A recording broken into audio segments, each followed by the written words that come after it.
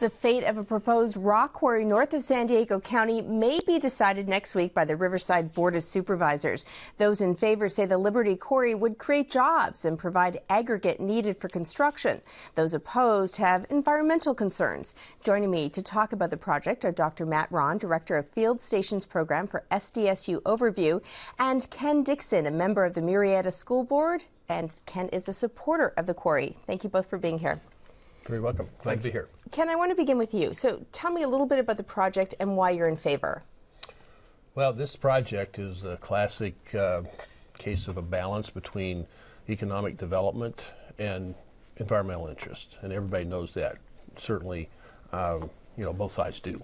I have no affiliation, no connection with granite engineering, construction, but I am a member of the community of Murrieta, so near where this proposed site would be, and been involved with the community in a number of ways, school board for the last 14 years.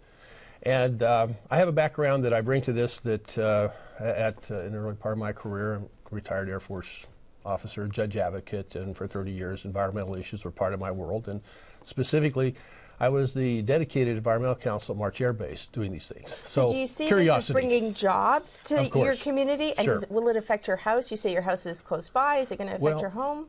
I'm not right next to the quarry, but I live in the community that will be affected, and the school district will be affected by the cost of aggregate, the overall environmental quality of the region, and I think we need to think regionally about this because this is a regional asset.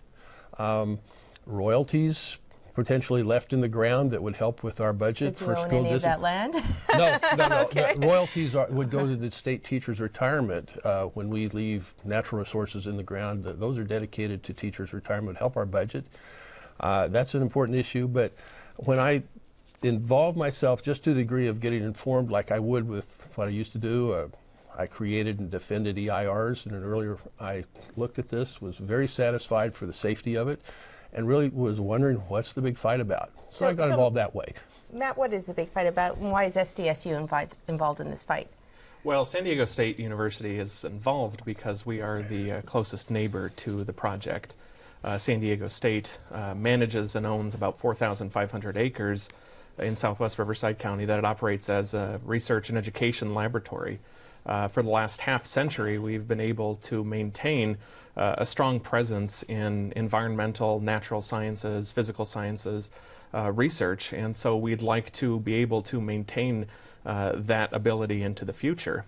This project represents a serious impact to the region, and renowned experts from around the country really have reviewed the project and provided very thorough environmental analysis, and have concluded that significant unavoidable impacts will occur because of this, and it would impact the ability for the university to continue its mission in that area.